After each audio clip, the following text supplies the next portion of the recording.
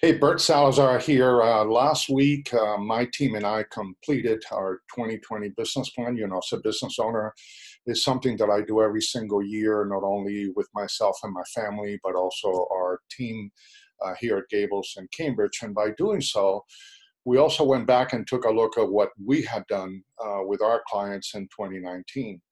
So we go by specific products, a specific type of planning, whether it's accounting, whether it's financial services, whether it's tactical retirement blueprints or retirement strategies, whatever it may be, or a combination of all. But one of the interesting things, and this is something that we do every year, is that we specialize in life insurance auditing. And you would wonder what life insurance auditing is, but it is extremely important because the life insurance industry is changing just about every single day. So we went back to 2019. I took a look at all the business that we had done, and specifically all the audits that we had done in 2019. So I jotted down some notes, and I just want to share this with you because I think this is going to be very important for each and every one of you for 2020 and beyond.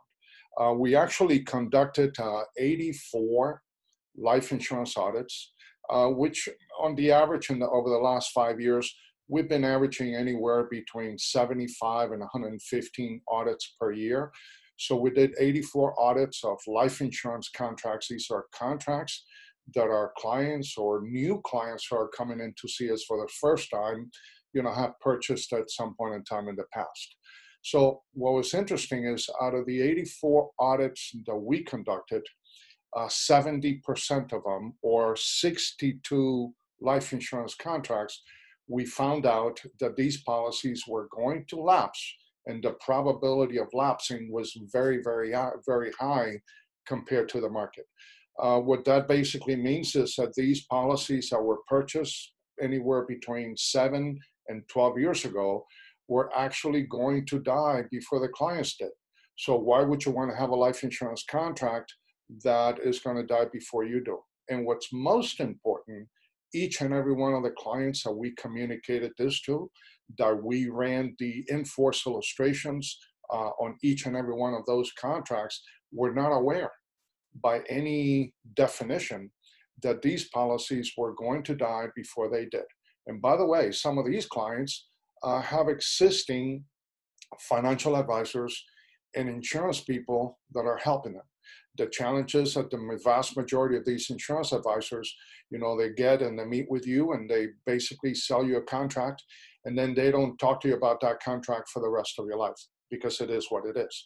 So one of the things that we do very good in our firm is to go back and kind of fix and repair all the mess that everybody else has done. So in those contracts, not only did we find that 70% of them or 62 of them were going to die, actually the vast majority of them were going to die within a 4-year period. So clients basically only had 4 years before all of a sudden they would receive a letter from the insurance carrier stating, hey, Mr. Jones or Mrs. Jones, if you were paying $5,000 for this insurance contract commencing on such and such a date, your policy premium is going to go to $12,000.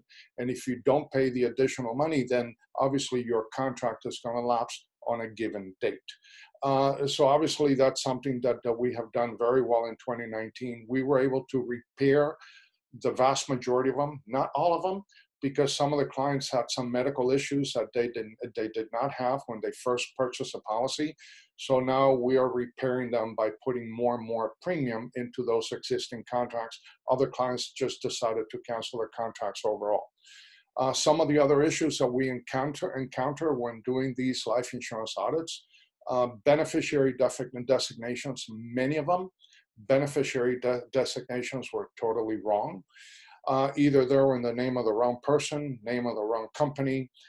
Some of the beneficiaries were no longer alive. And all of a sudden there were still beneficiaries on contracts. In a couple of cases, we found that a previous spouse was still the beneficiary to an existing contract, and the client didn't want that to happen.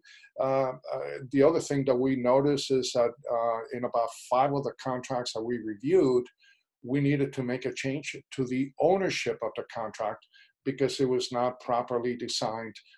And most important, many of these contracts did not have any of the chronic illness riders, the critical illness.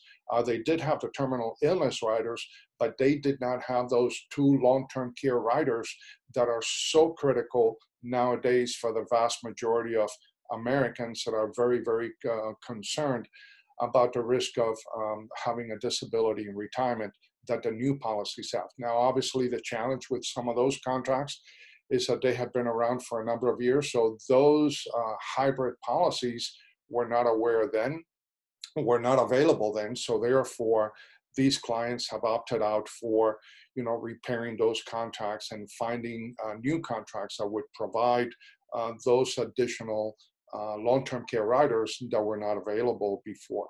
One major point before I leave you is that as of November 1st of 2019, all insurance companies now have to sell life insurance contracts under the new CSO rates that were passed in 2017.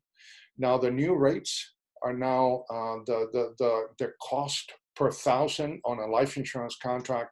It is cheaper now, it is lower now than it was in the last several years. And the reason for that is that every so often, the Commissioner's Standard Ordinary Office, which is the CSO company that runs insurance rating throughout the United States, they go back and take a look at mortality rates over the last 15, 20 years. The last one that we had was at 2001 rates. So now insurance companies have to start using the 2017 rates, which would actually reduce the cost of insurance per thousand.